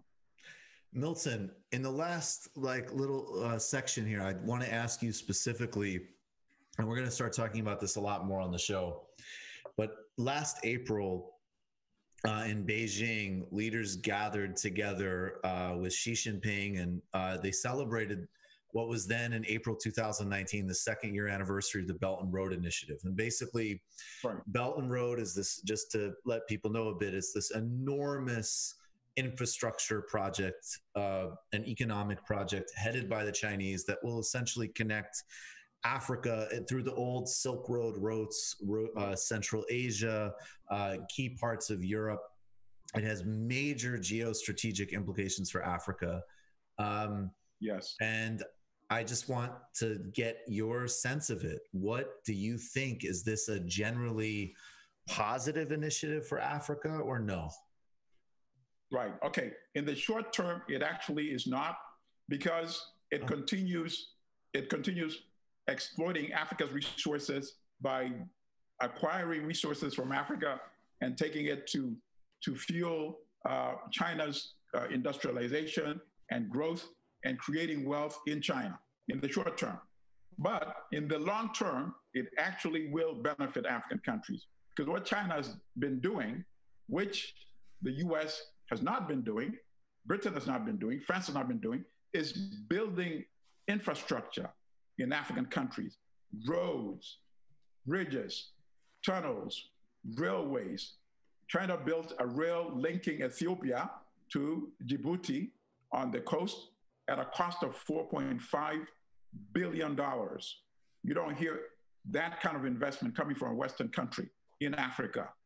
China built a rail linking the western part of Kenya all the way through Nairobi to the coast in Mombasa. I think that project was worth $1.6 billion. China's built billions of dollars worth of infrastructure in other African countries, and in Ethiopia in particular, and in West African countries, in Angola, resource-rich countries like that. Now, why do I say it's going to bear fruit, not only for China, but for Africa in the long run? Because as the old colonial powers have been sleeping, and the new colonial power, which the United States is in Africa, has also been sleeping, China's been playing the long game. So what do I mean by that? This year in July, what's called the Africa Continental Free Trade Area is going to be launched. 54 African countries have already signed and ratified the agreement, which means it's going to be one of the largest free trade zones anywhere in the world. It's going to reduce barriers. That's what they're going to start with, eliminating barriers. It's going to boost intra-Africa trade, which right now is only by 20%. If you compare with Europe, intra-European trade is about 70%. So it's going to lower the cost of doing trade.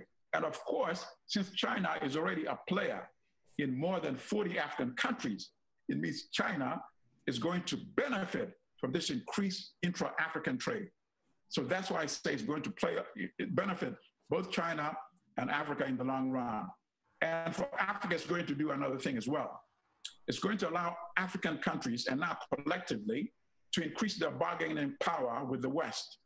Because now with a huge free trade zone, they're going to be able to say, if you want to enter this market, well, we have some demands as well. So that's going to be, even the World Bank referred to it as a potential game changer. Does this, as a final thought, does this, you've also talked a lot about in the work of Samir Amin, does this link to his idea of, could you elaborate on that? Yes. Yeah. Absolutely, because this Samir Amin, who died a few years ago, was, I think, one of my favorite economists, actually, and African intellectuals. His argument was that you can have industries without industrializing, which means you're actually a subcontractor for Western companies. In order for you to really industrialize, you have to have an integrated economic system, meaning you use your domestic raw material for your domestic factories. And these factories supply products to other factories. Others are for input and others for output. So it's integrated. And that's what the Africa Continental Free Trade Agreement may eventually allow African countries to do. And I always have to ask this now, because these power imbalances and dealing with capitalism in so many different ways, whether we're talking about actually the late stage rot in the kind of imperial core or the ongoing exploitation of Africa, multipolarity, all of these things. Where is the ecological dimension in all of this? Because we also know, where is that? Thank you for asking that. Increasingly, African activists are becoming much more conscious when it comes on the environment, because they see what is happening in other parts of the world. And I'm happy to say that this is also going to be a major role that the Africa Continental Free Trade Agreement will be addressing. So yes, absolutely. As you know, in the past, African countries were dumping grounds for toxic materials that could not be disposed of in the West. All they had to do was give a few $1 million to some corrupt leader, and they would allow this toxic waste to actually be shipped and dumped in some African countries. I know it happened in some West African countries. I know it used to happen in Somalia on the East Coast. So that will no longer be tolerated once the Africa Free Trade Continental area becomes effective. Milton Allimadi, we treasure you. We honor you. You're one of our mentors and guides, and please stay safe and healthy. Oh, and same to you. Same to all of you. And I'm always delighted to be on your show. I'm sorry we can't do it in the studio, but I look forward to normalcy. Me too. I look forward strong, all of you. Stay healthy. Strong, and I look forward to the normalcy of you in the studio and us getting our occasional tea and coffee together too. And so, thank you, Carmen. I have to add one other thing before you run. Please. Cuba is now deploying Cuban doctors and healthcare workers to Italy. Okay, we're going to be talking about that in the post game. It's about time that somebody says, "Thank you, Cuba." Thank you, Cuba. Yeah, Cuba is a heroic country. Oh, yeah, profoundly heroic country. Thank you so much. No, stay well. Thank you. Okay, thank you, Cuba. Thank you, Milton. Have a good one, Milton. See you. Everybody, please go follow Milton Allimadi. Find all of his work. It's just, I learned so much from Milton. Yeah. And it's always such an honor having him on the show. Folks, okay, we have to get to actually this Trump press conference. I want to do that in the main part of the show. If Milton, you can leave the meeting if you want. I think that's how it works. Just so he doesn't feel, because I don't want him to think that he has to stay on till a break or something. Can you, okay. Oh yeah, because I don't want him to feel stuck. That would suck. Maybe the frame is just frozen. I don't know. Yeah, it's fine. But I've been, I don't like that when you're like, like you feel like you have to stare at the screen for a couple of minutes.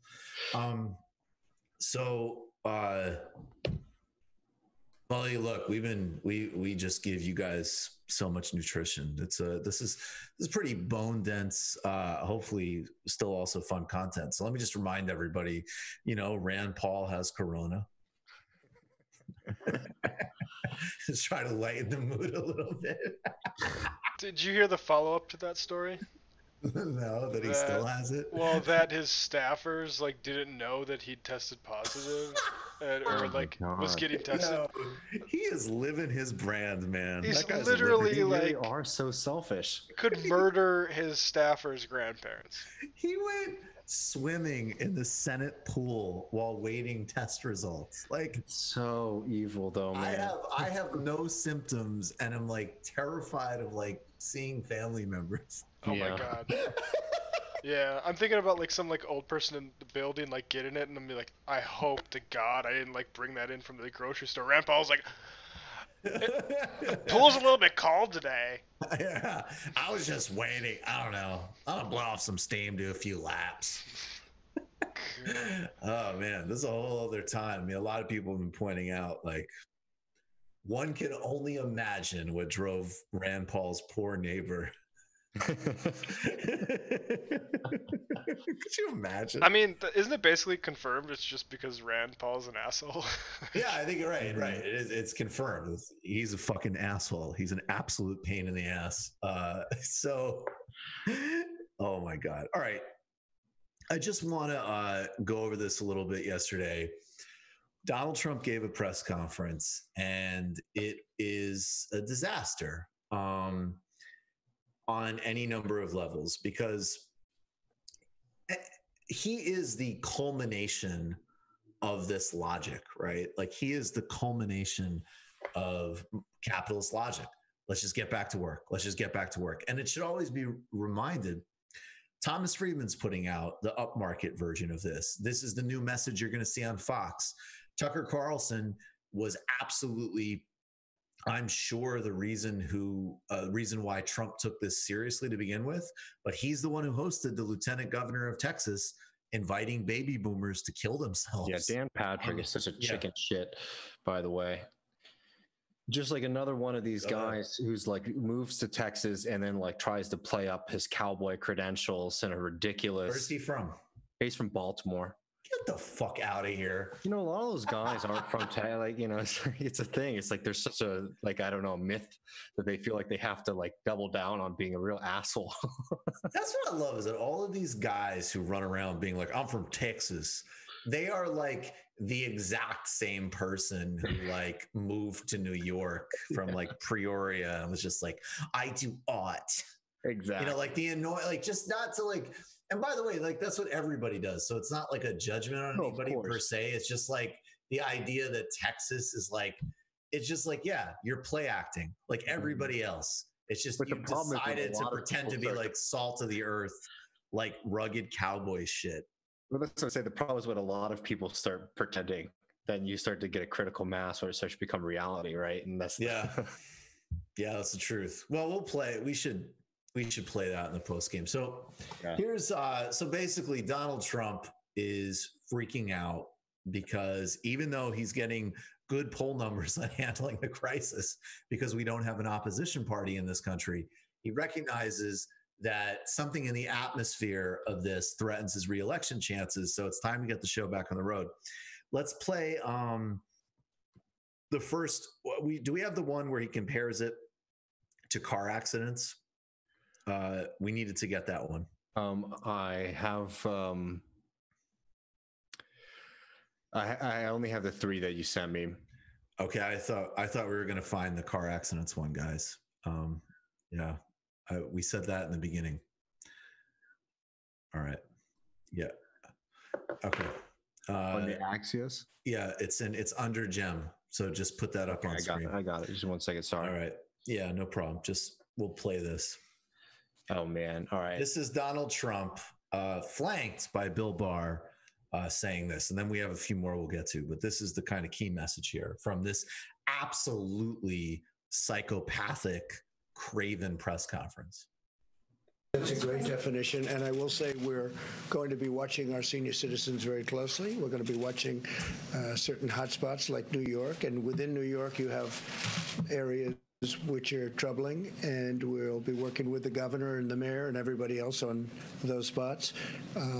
But at the same time, at a certain point, we have to get open and we have to get moving. We don't want to lose these companies. We don't want to lose these workers.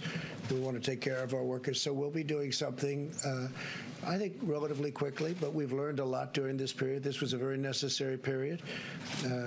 Tremendous information was gained. But we can do 2 things at one time, you know. And again, I say we have a very active flu season, more active than most. It's looking like it's heading to 50,000 or more deaths, not cases, 50,000 deaths, which is that's a lot. And you look at automobile accidents, which are far greater than any numbers we're talking about. That doesn't mean we're going to tell everybody no more driving of cars. So we have to do things to get our country open. But this has been an incredible period of learning, and we'll have announcements over the next fairly short period as to the timing. John, please. So let's just be really clear again and again and again to Donald Trump, to Steve Mnuchin, to Nancy Pelosi, to Chuck Schumer, to Thomas Friedman. Everybody can socially isolate for 6 months. Let's just take numbers. Let's say for 6 months nationally, not a lockdown, but just a strongly enforced social protocol. People basically stay indoors. There's almost no air travel. There is serious measures taken in place. Send everybody a $2,000 a month, $3,000 a month check, stop rent, and massively subsidize small businesses. And of course, give everybody health care, get the emergency delivery. And then the bigger thing that we need to do, we need to nationalize and take democratic ownership of strategic industries. The point is not that those things are on the table. The point is that the answer is there. This goes back to the MMT thing the other day. And MMT is part of the answer. MMT has great ideas for this because we need a massive people-centered stimulus. But we know the answer to this. The reason it won't happen is because we live in a profoundly corrupt and psychopathic engendering society. Like Donald Trump is psychopathic. And it's unfortunate that the whole resistance scene has constantly been so melodramatic and freaks out over every single thing, including the things that are funny or the things when he halfway has a point. By the way, this is one that's going to be really dangerous because if the frame for people is the choice is either self-isolate and starve and the economy collapses and the government will do nothing for people, they are going to gravitate towards his message because there's no obvious alternative. What are you going to tell people who can't work? Lights are going to go out. Evictions are going to come in. None of those monstrosities, of course, the good people, the Bernie Sanders, the Rashida Tlaibs, they're fighting, but the Democratic leadership is not doing much.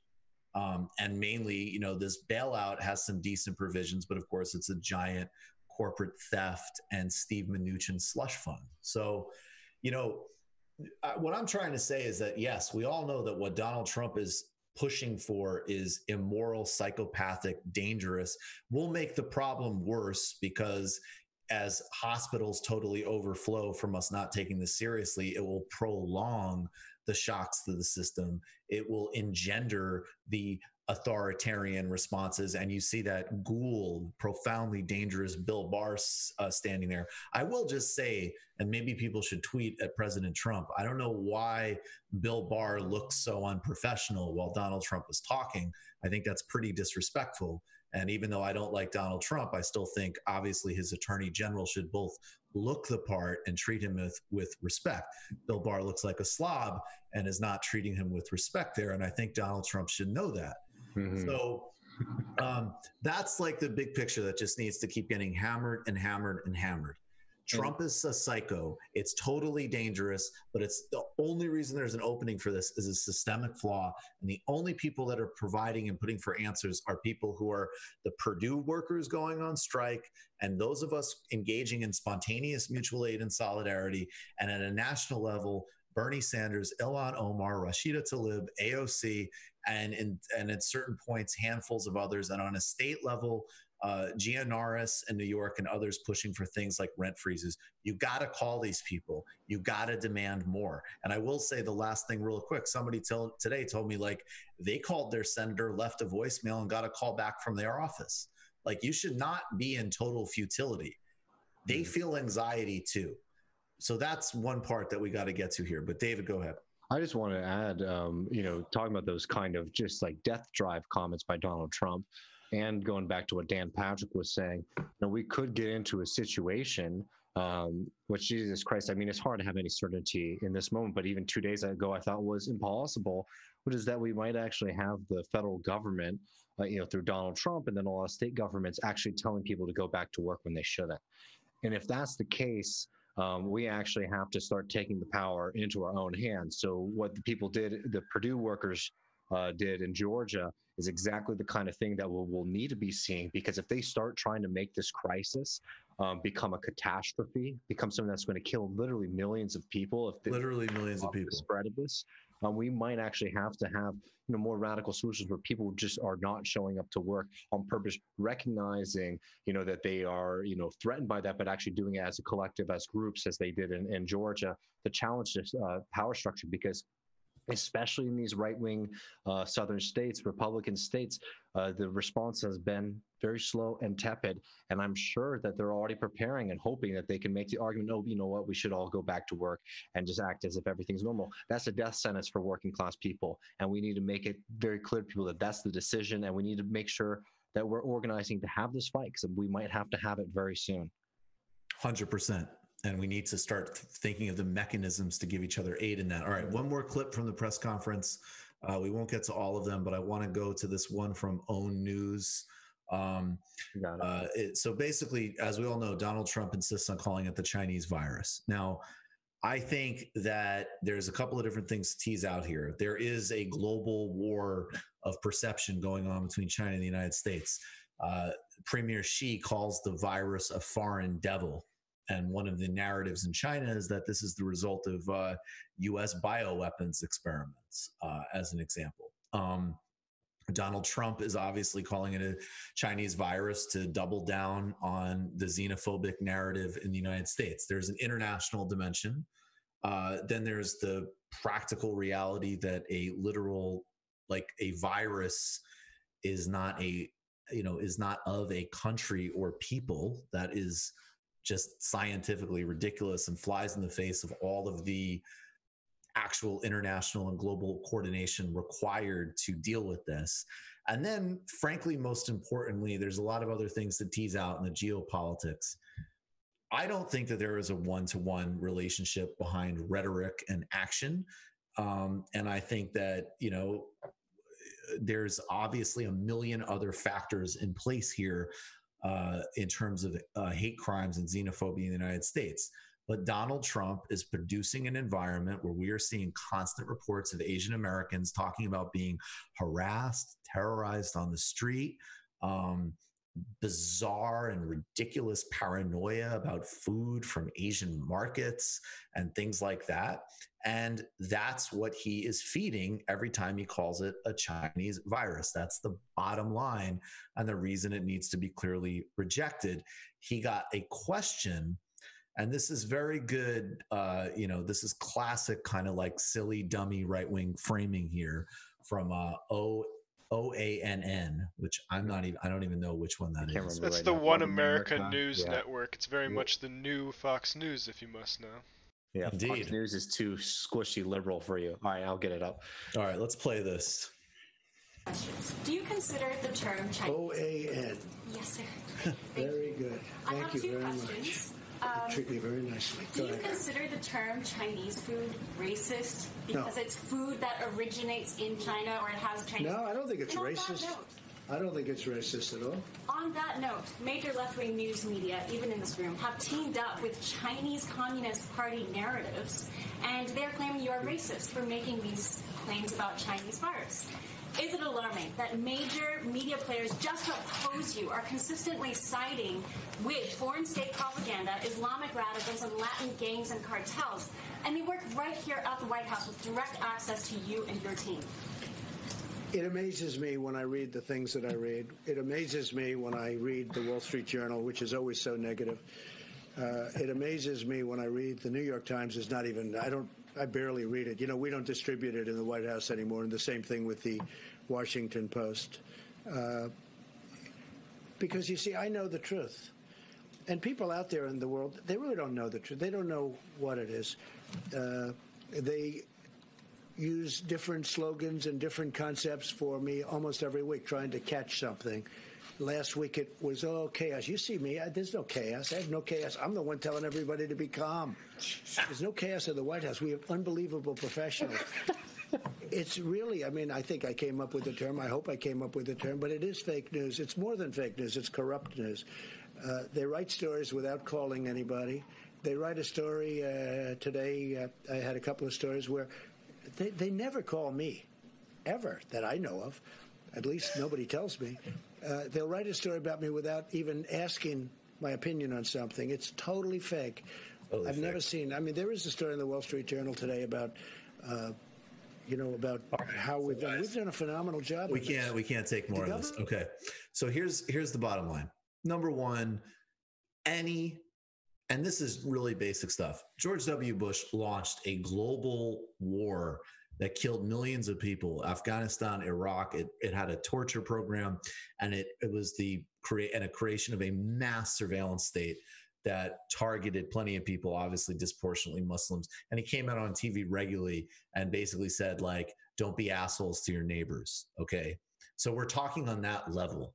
You can make any geopolitical point you want. I'm not making a value judgment on it. And you make very clear that you treat your neighbors with respect and dignity. He's not doing that. And that's really honestly as simple as it is. This is not an elaborate argument you need to get into any sort of depth with. The second thing is that I said a couple of weeks ago, I thought there was a minute where the body blow of this and Trump's negligence would actually hit him. But the Democrats are a failed party in their leadership, and Trump is out in front of everything. And so he's in mid-50 approval ratings, and you already see the story there. You're going to link it with narratives, every wheel of xenophobia and conspiracy theory. Third, that's why the Middle East and Latin America are mentioned. Third, I mean, I guess it's so obvious, but it's like, French food is different than French disease. Like, I think anybody can understand the distinction and rhetorical framing there. And, fourth, I think we can actually just keep this on like extremely simple terms like this. It does not require a whole lot more than that, even in terms of like, this is a good example of like not going necessarily into like bigger frames. This is about anti-racism. It's about your neighbors. It's about safety. And it's about what you're using a national bully pulpit for. And you could even, frankly, in this one extremely discrete and concrete sense, use the George W. Bush example to counter what he's doing. And it's important because it's dangerous as hell and people are getting victimized because of it. It's fucking disgusting. Asian Americans are getting victimized because of it. Mm-hmm. You guys have anything you want to add to that? I mean, it's definitely something we have to push back against. I don't think that it's worth really honestly tolerating any equivocating on this. This is definitely being used he's using racism to hide his absolute failure at dealing with this crisis.